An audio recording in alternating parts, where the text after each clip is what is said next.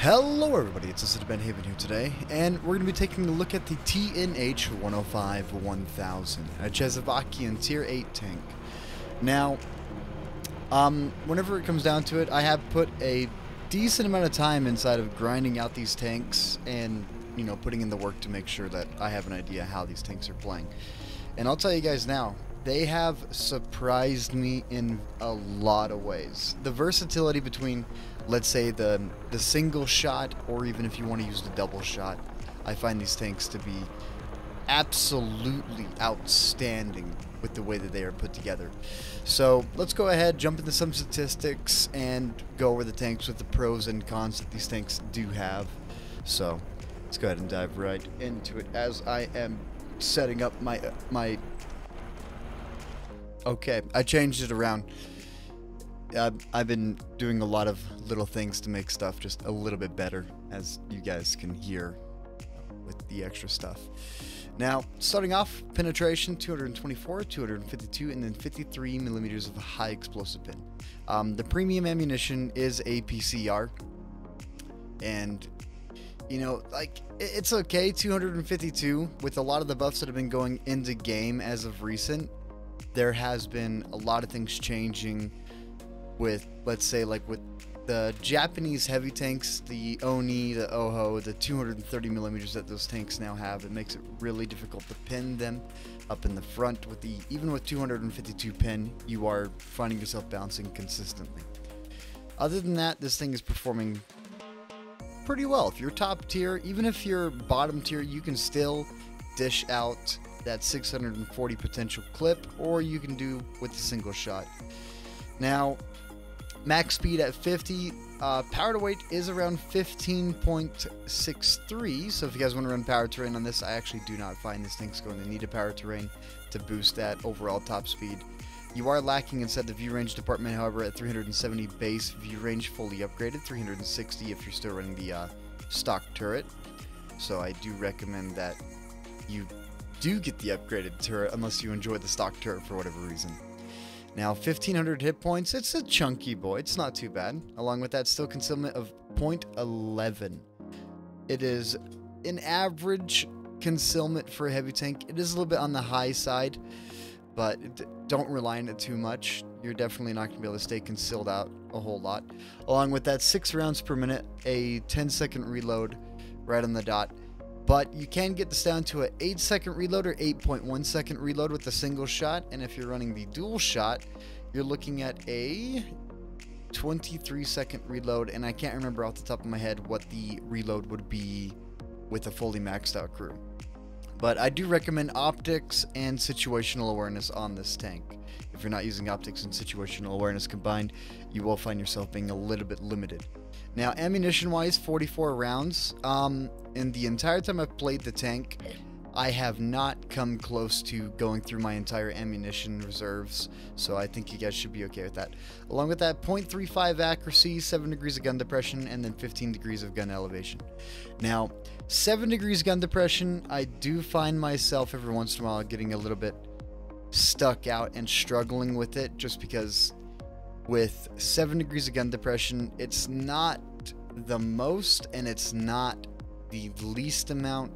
It's kind of that dead center of what you want for comfort, but then not enough, and you find yourself struggling at times to be able to really get that one shot in that you want. You gotta get some weird positions.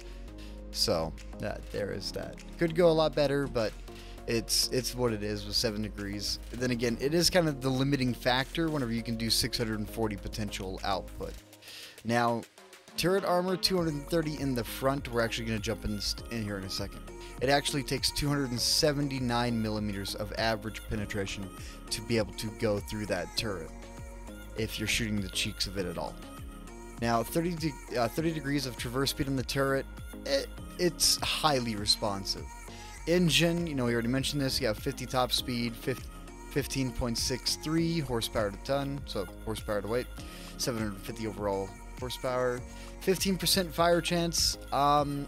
In the 40 or so matches I put inside the tier 8, I have not been set on fire one time, so that fuel tank is very well defended, and I think you guys are going to be totally okay. Now, traverse speed on the tracks, we're looking at 30 degrees, terrain resistance of 1.2, 1.5, and 2.3. I do recommend off-road driving on this tank, because without it, you do feel a tad bit sluggish, and you are going to be getting caught out, and I'm sorry in advance. However, I have a button for that now. It makes it so much easier. And then signal range of 850, that's going to make it, you know, for assist damage, 850 is going to be absolutely fantastic. Now, jumping over, let's go ahead and take a look at the armor here. As I was saying, you know, if you're shooting the inside of the cheek here, you're going to need 230, but if you're shooting the left side, you're going to need about 279 millimeters of penetration to go through this reliably if you are hitting the left side.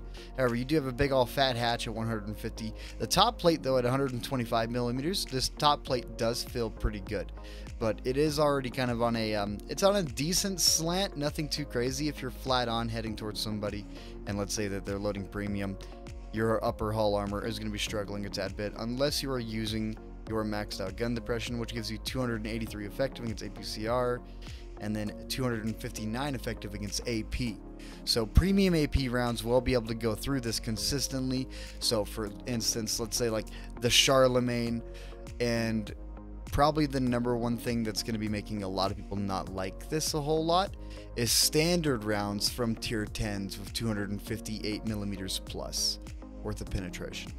This is one thing I have mentioned in the past with the difference between AP shells and APCR. 260 right here, so let's go ahead and load the APCR. Let's get the gun back right on us. 279. Jump back to AP. 257 around the same area. So this is kind of the downfall to these tanks, that even whenever you are using your maxed out gun depression, they will find that high penetration AP rounds are going to be the death of them, along with heat rounds in general. But if you do want to bait a couple of shells, that 145 millimeter low plate does feel really nice. 80 millimeters of side armor. Your top armor, we're looking at 25, 52. In the back of the turret, we're looking at 30 millimeters. Top of the hatch, 30 millimeters. Yes, artillery is going to hurt this thing quite a bit. I do like, however, that the rear is 55 millimeters with a little bit of space protection coming from the tracks, because they overextend a tad bit. So some people trying to shoot into the tracks, not thinking about it, every once in a while they might miss your track and just hit the drive wheel and ricochet off your rear, because it is 55 millimeters of armor, so that is pretty nice. You can essentially, if you want to risk it for the biscuit, use your rear end to bait a shot. I'd highly advise against it, though. That doesn't sound like a good time. Now, with these tanks, one thing I have found that in the time I've been playing it, something I've used against the tier 9 consistently and the tier 10, some people like to hit a rock and they like to bump up their armor to increase their top armor while staying a little bit side scraped outside. All you have to do is fire up into the under armor right above the tracks, and you're going to be guaranteeing damage every single time. So there is that as well. 90 millimeters of side armor all across the side of the turret, going all the way down. Along with that, the back of the turret looking at 60 millimeters. High explosives are going to be struggling to pin this tank. That is for sure. Other than that, you guys, let's go ahead and dive right into the replays here. And on the first map, we're going to be taking a look at Overlord.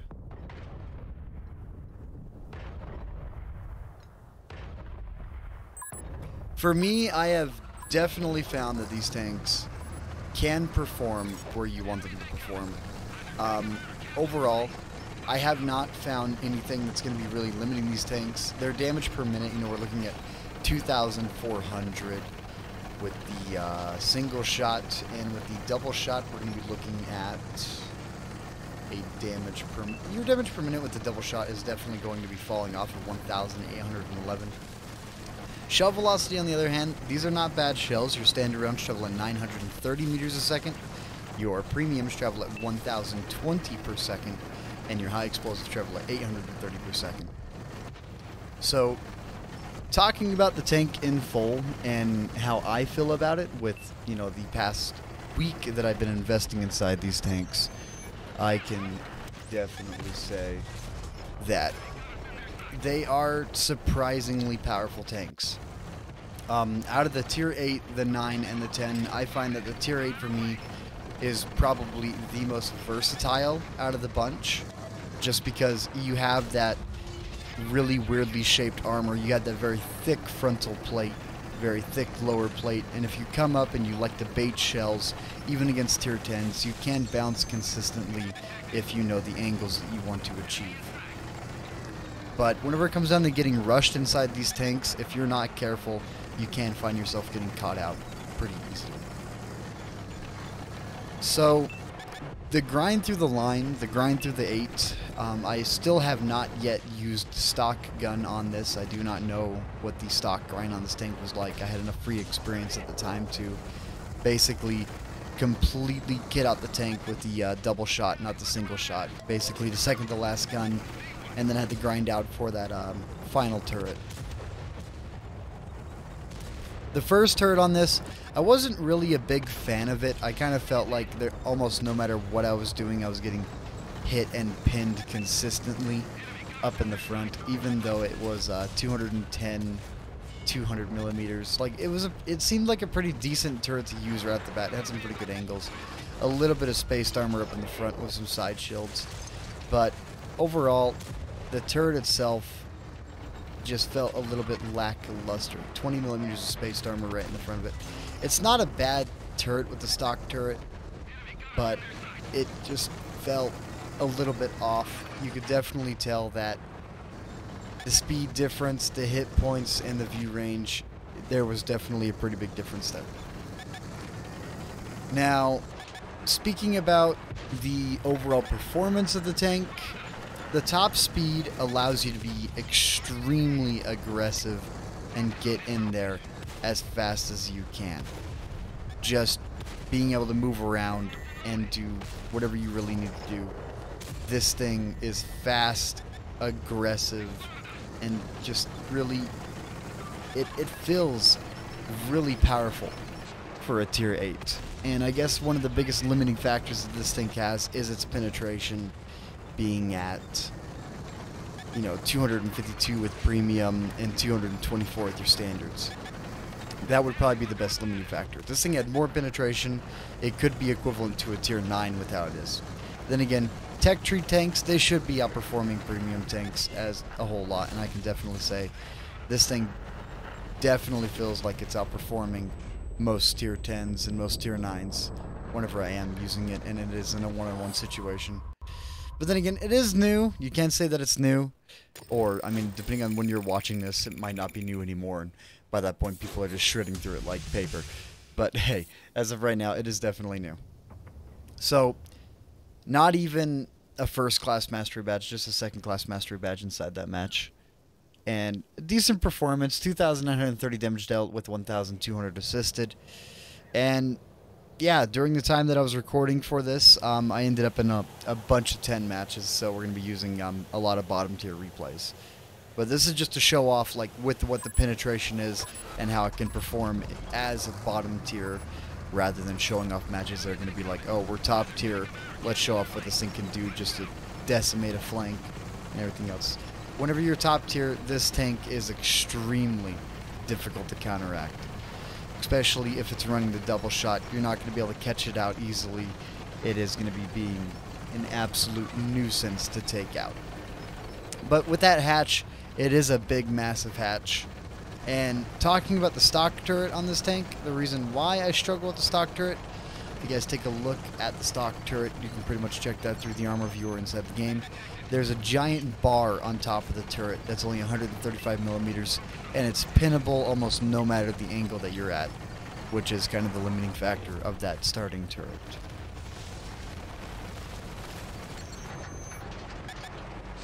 Now, talking about the pros, with the double shot, just being able to pull a corner, throw one shell in, 2.5 seconds later, being able to throw a second shell out, it does feel really good. And here we are just sitting in front of the 10, just waiting for them to throw a shell into our face. But lucky for us, we got the shell in early and was able to back off.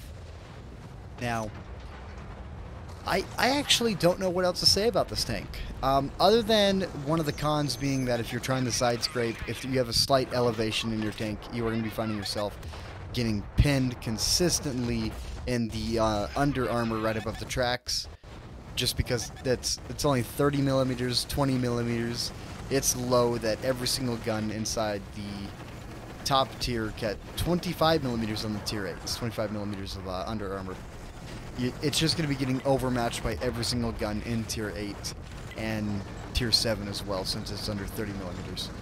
So this tank, in my opinion, it's going to be a keeper. I'm going to be holding it inside my garage for quite some time.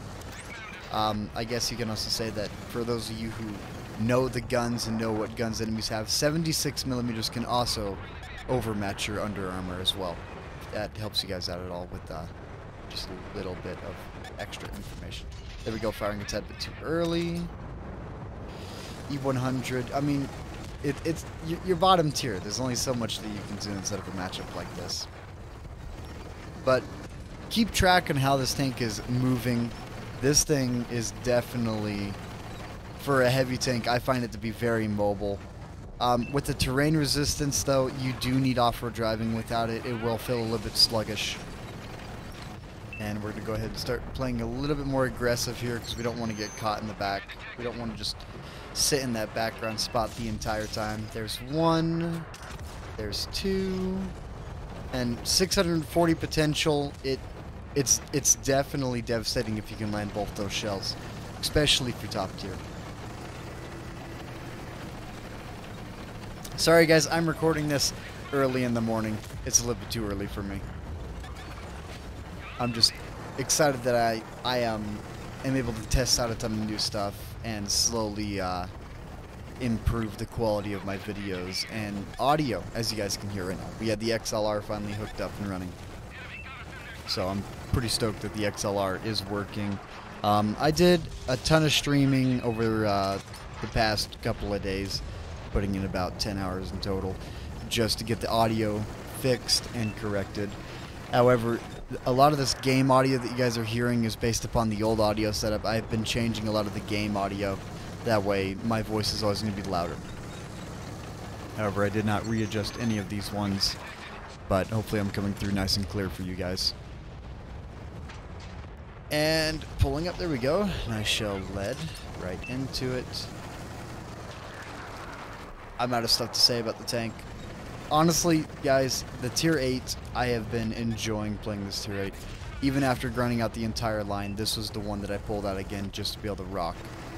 So far, we're up to 920 blocked. I mean, even against tier 10s, this is mostly damage blocked against 8s and 9s. But even against tier 10s, you can block consistently.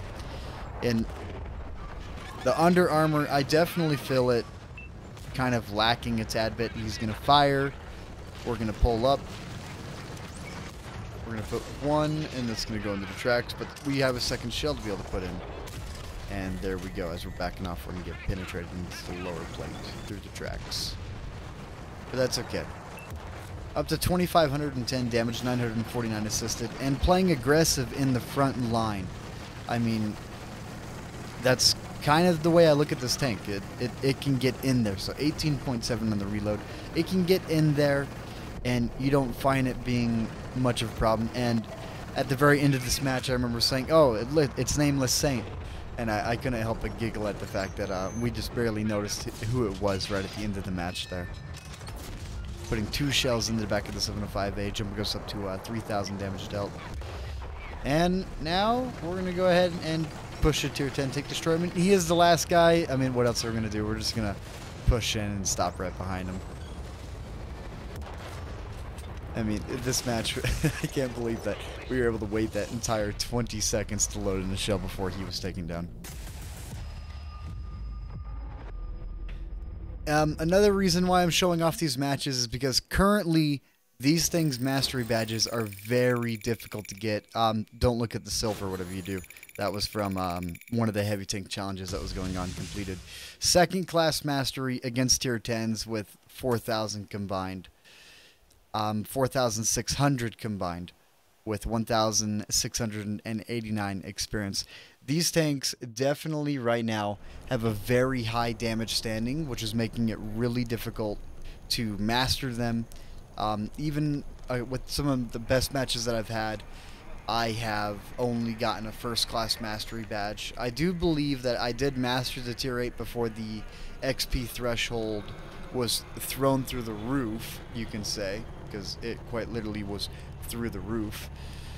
But it is what it is. You know, as time goes on, mastery badges for these things will be a little bit easier to earn, but as of right now, they are definitely difficult to get your hands on. Not really much else to say about the tank, except for I find it to be a very good performing tier 8 tank, and definitely a keeper that I'm going to be keeping inside my garage for a very long time. Other than that, you guys, I hope you enjoyed it. I hope you enjoyed the whole new setup. Also, the Rode mic, I am super enjoying this. I have set up my mixer, everything else, relinked all the audio, as you guys heard at the start of the video, with full control over that as well. And hopefully this makes stuff a lot easier to understand rather than having a crackle or a little bit harder to understand me. I hope that this makes things a lot easier for everybody else. Other than that, you guys have a great day, afternoon, night, whatever time it is for you. If you guys enjoyed the video, leave a like, comment, subscribe. And there's going to be a lot more things changing about the videos that I'm going to be putting out in the future. I'm looking to get into it as much as I can and, well, stop slacking off like I have been. So, yeah, you guys have a good one. I'm out of here.